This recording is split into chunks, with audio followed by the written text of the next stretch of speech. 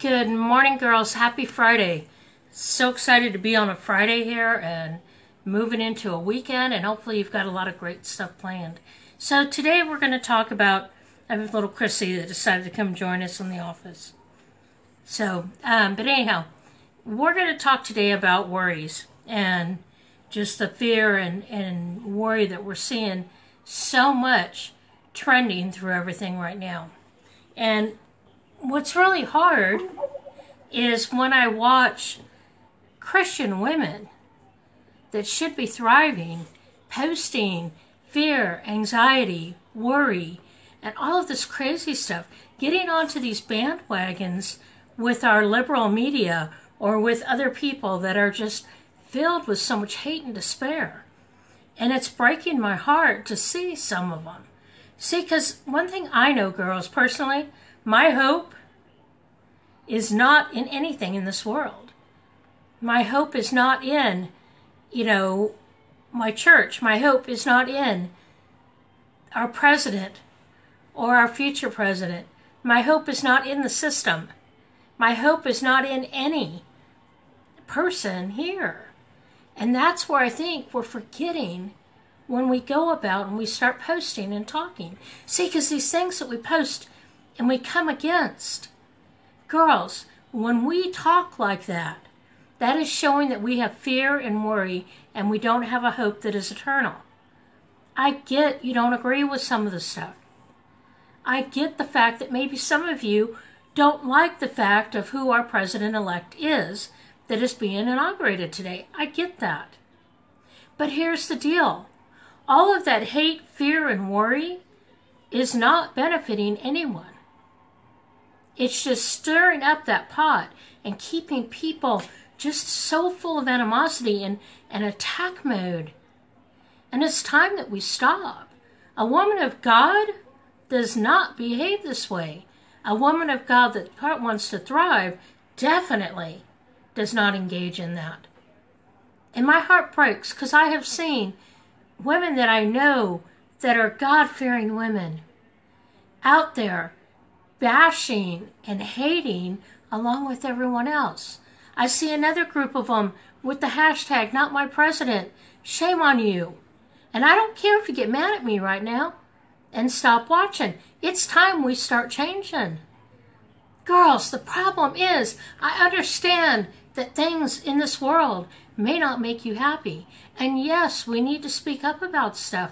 But continuing to go on and moan and complain is not benefiting anybody.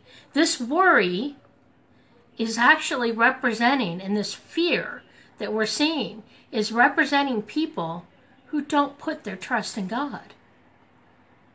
You see, I don't care who's president. I don't care what our system does. My God is bigger than that system. My God is in control of it. And see, how is it that you're like, well, Robin, that's great and fine for you. How did you get there? That's because I've been in the Word. I've been in prayer. I've been in the fellowship with God. And I know for a fact He's in control. So, why is it, if you are plugging into God through fellowship, through worship, through the Word, through quiet times with Him, why is it we're still portraying that worry and fear out there? Scripture clearly tells us here, and I know it's funny because when I was going through this, I went, oh, that sounds like yesterday's verse. But what's amazing is it's because God said it twice, and actually said it more than twice through Scripture. Therefore, we must pay attention to it. Okay, so we're talking about Psalm 62, 5-6 today. And this, girls, is where we should be pressing in. Not in this whole bandwagon of not my president, and this whole bandwagon of the world's coming to an end, and ooh, Russia this, and all this over here. Oh, look at this. Look what they're doing over there. Look what they're doing here. Stop it.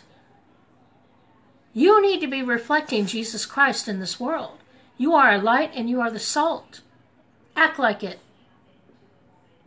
And I have to say it that way, girls. And I get the fact that some of you may turn off the video. I get the fact some of you may stop following. I get the fact I'm going to piss somebody off today. But God never meant for his word to be always patting you on the head saying, keep going, it's okay. God's word was meant to correct and direct, as well as edify and encourage. But see, in the world today, we don't want to be corrected and directed. We just want to be built up. That's why the churches that teach nothing but a feel-good message thrive so much.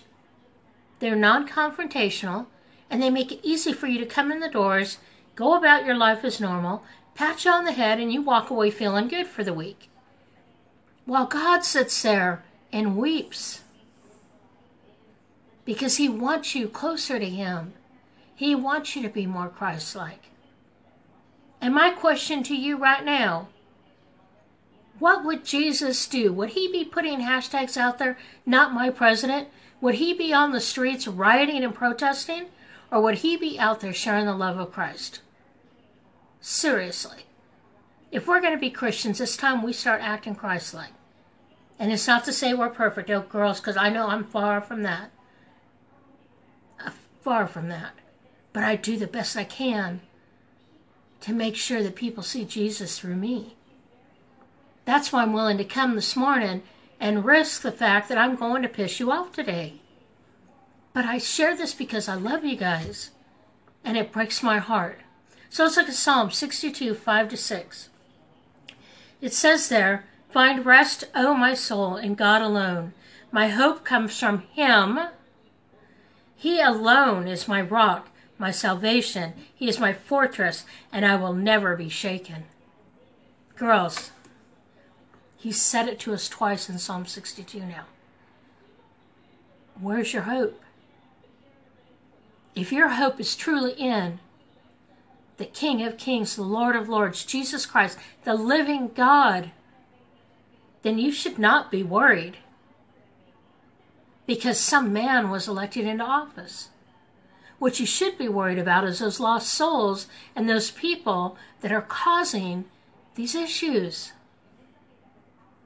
We already know that half the stuff that's been stirring people up is false news. CNN already got called on the carpet for it all. We have George Soros, who went and paid rioters to go in busloads to places. We need to stop the madness, girls. And I'm going to tell you this much. If you're caught up in it, and if you're so distraught, I actually had somebody tell me that they can't make plans for their business and their life because Donald J. Trump got elected president. The world's coming to an end. It's horrible. I can't do this. There's no hope. And that's ludicrous, really. Because what that's saying is that you rely so much on our system that if the system went away, you wouldn't survive. See, I don't think that way. I rely solely on God. And I believe no matter who is in office, I believe that no matter what our weather is, what my health is, I could go down the list. My God is still in control. Because remember, I told you, God sees this whole picture like he's in the blimp over the Rose Parade. He's not sitting in the bleachers with you and I, watching just what we get to see for the moment.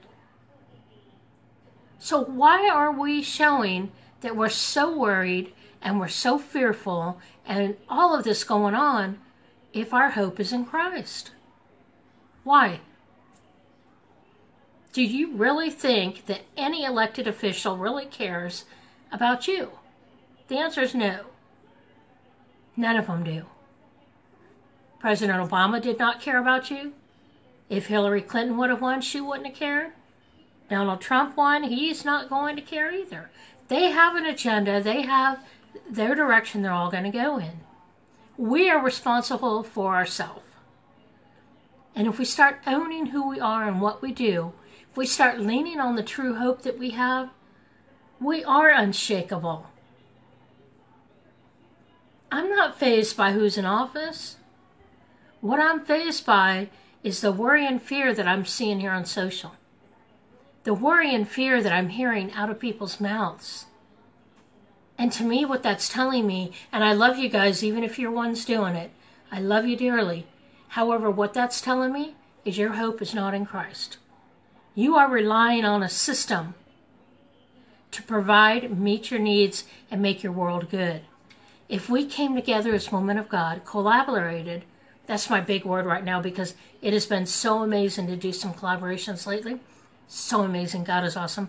But if we come together and if we start focusing on our communities, as women of God, rise up, we're thriving, right?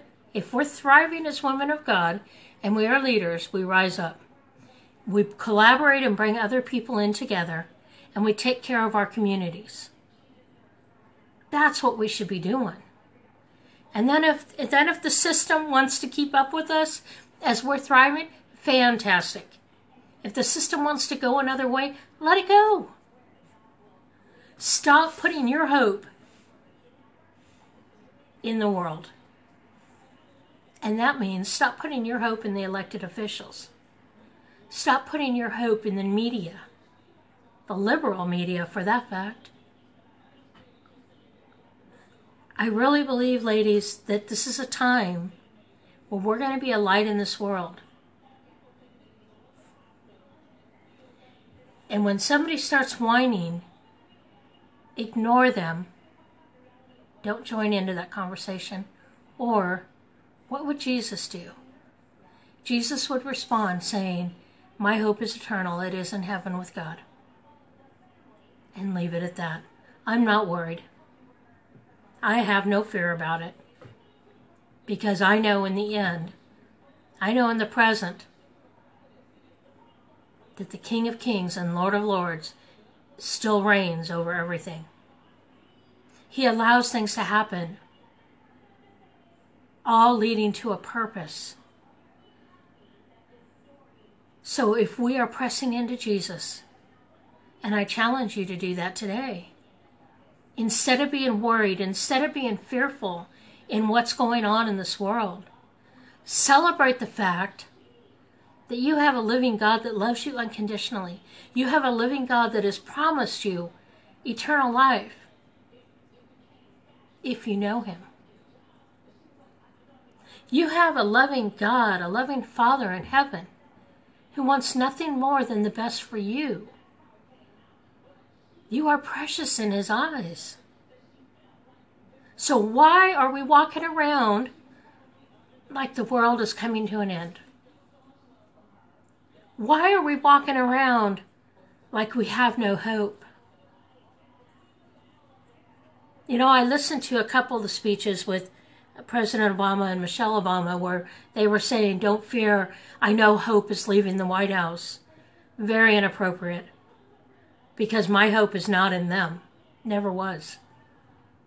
I don't care who's president, girls. I care about my community. I care about my relationship with Christ. I care about my home, my husband and my 4 kids. I care about my ministries as I reach and touch you ladies. And those that know me, you guys know I have a genuine heart for you. And I am grieving today as I still am seeing what I see out there. I challenge you today to look at Psalm 62, 5 and 6 and read it again and again and restore your hope in Christ Jesus and remove that worry and fear. Because trust me, girls, I don't care if the perfect person was nominated as president, there would still be issues. Because, see, it's not just one man. There's the whole establishment down below him. But my hope is in Jesus Christ. My hope is not in this world. Once again, Psalm 62, 5 to 6. Find rest, O my soul, in God alone. My hope comes from Him, God. He alone is my rock, my salvation. He is my fortress, and I will never be shaken. Can you say that? Some of you can't today, and I've seen it on your social. Stop buying into the fear and worry and start pressing into Jesus. There's my challenge for the weekend. You know I love you guys, and I know this was a hard one to get out there.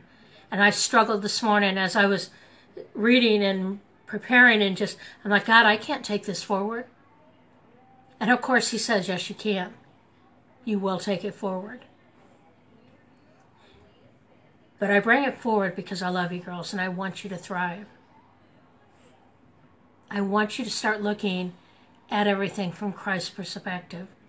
Not from your own, not from the fear of the liberal media, not from the hate that's streaming through social, not through the protests and riots and everything else that happened. Put your focus on Jesus Christ. Thank you, Bev. And allow him to be your hope. Because again, in the end, God is still in control.